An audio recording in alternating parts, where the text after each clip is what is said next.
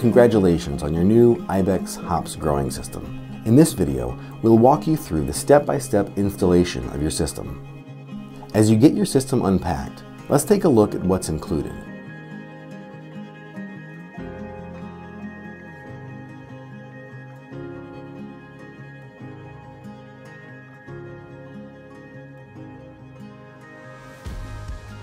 This first step is important. Remember to call 811 a few days before installation to have the utility companies come out and mark all underground utilities.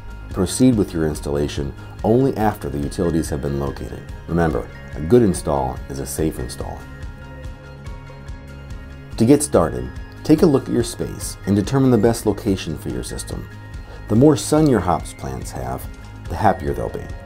And while it's not required, if you can run your trellis in an east-west direction, you'll get maximum sun. Next, to determine the total space needed for your trellis, start with your desired trellis length and add 18 feet to allow for the ground anchors. For example, for a 15-foot system, add 18 feet, 9 feet for the ground anchors on each end, and your total space needed will be 33 feet. For a 30-foot system, the total length needed would be 48 feet. With your total length in mind, it's time to lay out your system. Insert a stake at one end of your total length. This will be the location of your first ground anchor. Now, measure the full length of your system and place the second stake. This will be the location of your other ground anchor. Now, stretch a string between the two stakes, pull it tight, and tie it.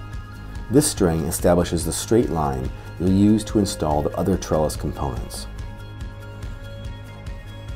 Landscape cloth can help control weeds. If you choose to use it, unroll it along the stretched string and cut to the proper length. To determine the correct length, start with the full length of your system, including the ground anchors, and add an extra 6 inches on each end, which will be folded under. So for a 15-foot trellis with a total length of 33 feet, you'll need 34 feet of landscape cloth. For a 30-foot trellis with a total length of 48 feet, you'd need 49 feet of cloth. Now unfold the cloth to its full width. With help from a friend, slide it under the stretched string. Align the yellow center line on the cloth directly under the string. Keeping the landscape cloth taut as you work, fasten it to the ground using landscape staples. Secure the fabric with 4 staples on each end, and a staple about every 2 feet along each side. Now measure between your end stakes and determine the center point. Mark this location with one of the supplied flags. From the center point, measure in each direction a distance equal to half the length of your final trellis, and mark those locations with flags. For example, if you're installing a 15-foot trellis, you'd measure 7 feet 6 inches in each direction from the center point. For a 30-foot trellis, you'd measure 15 feet in each direction. These will be the locations of the ground posts for your trellis. Mark the locations of your end stakes with the supplied flags. Then you can remove the stakes and the string. You've successfully marked the locations of the 2 ground posts, plus the ground anchors at each end. Next, using a utility knife, cut 2-inch holes at the locations of the 2 center flags. Remove each flag, and using a drill and the supplied auger bit, drill the holes for the ground posts. Make sure to drill down the full length of the auger bit. Be sure to keep the bit straight up and down.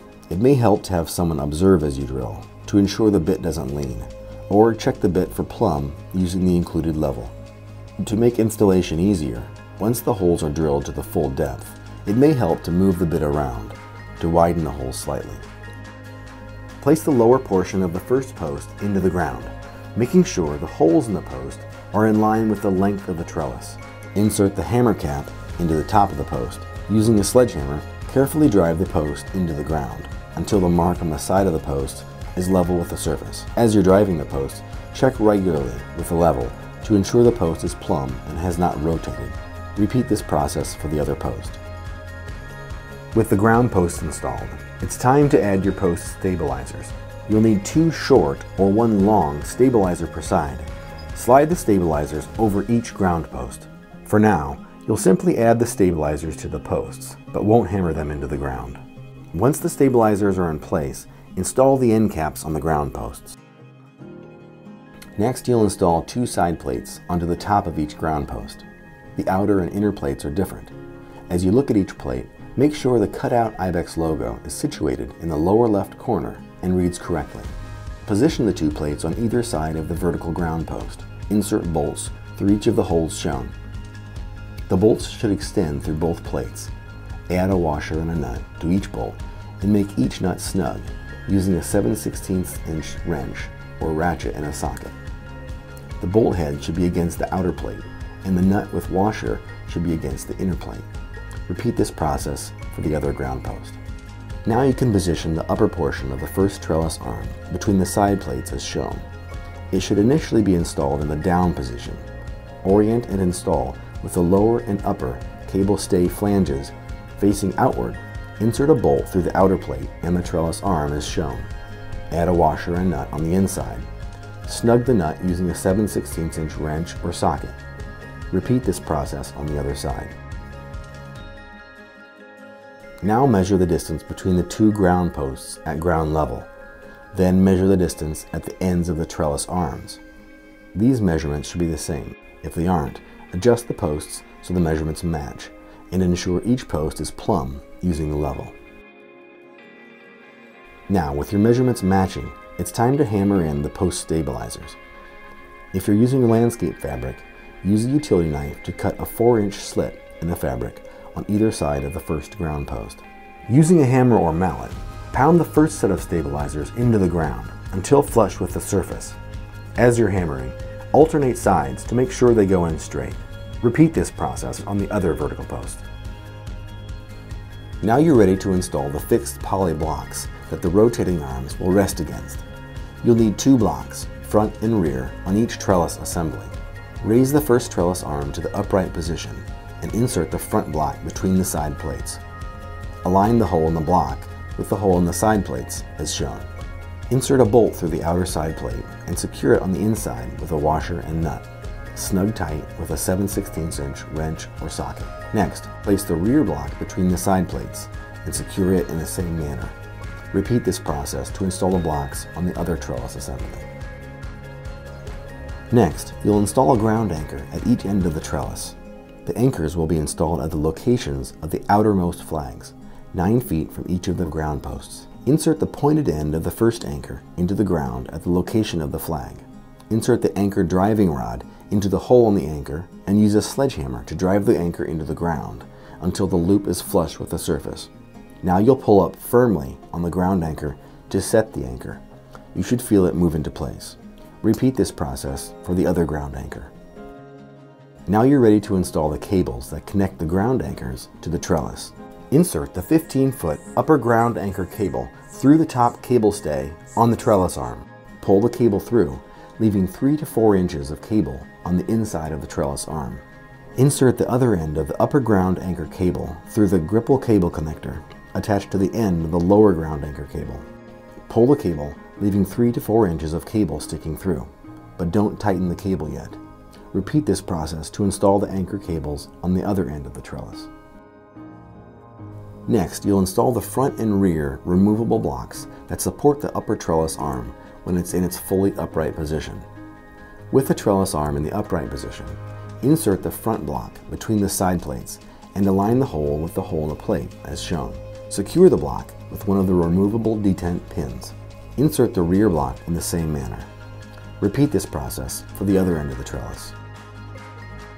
With the trellis arms in the fully upright position, check the first arm with a level to make sure it's plumb. Have a helper pull the upper ground anchor cable through the cable connector to remove the slack. Repeat this for the other trellis arm. Now you'll install the upper and lower support cables, which will support your hops. Remove the pins from the front removable blocks on each end of the trellis and rotate the trellis arms downward. Beginning with the lower support cable, insert one end of the cable into the bottom wire stay on the trellis arm.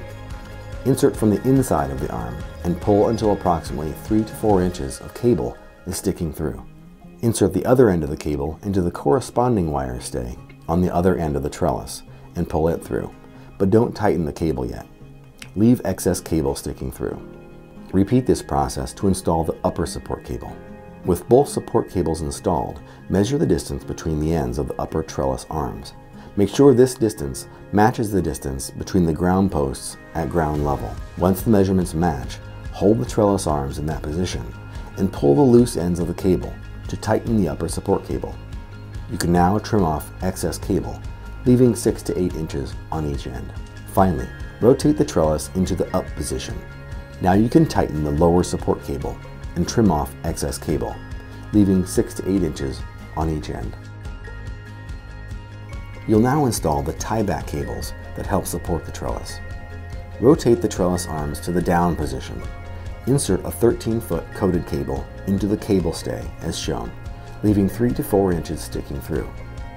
Install the 3-foot cable with a red sticker by clipping the attached carabiner onto the ground anchor spring. Now connect the 13-foot and 3-foot cables with the gripple cable connector, but don't tighten the cables yet. Repeat this process for the other tie-back cable.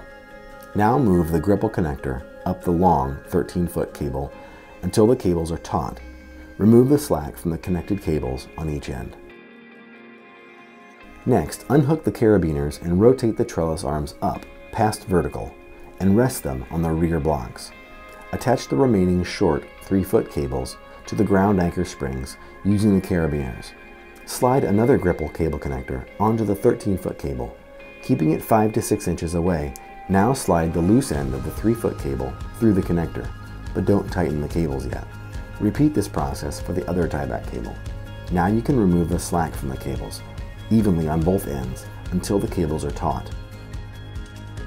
Next, you'll install the wires on which your hop binds will climb.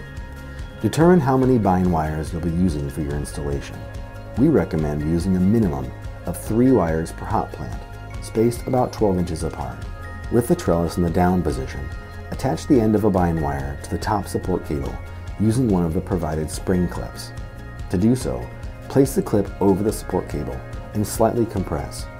Stick the end of the wire up through the bottom hole in the clip and out the top hole. Leave about 2 to 3 inches of wire sticking out the top. Attach the wire to the lower support cable in the same way. To position the bind wire, compress the spring clip and slide it in the bind wire along the support cable. Repeat this process for each of your wires, allowing adequate space between each of your hop plants. Now you can disconnect the tie-back cables from the ground anchors and raise the trellis to the up position. To finish, just push the excess length of the bind wires into the soil to position and secure them. Congratulations, your installation is complete. You're ready for hop plants.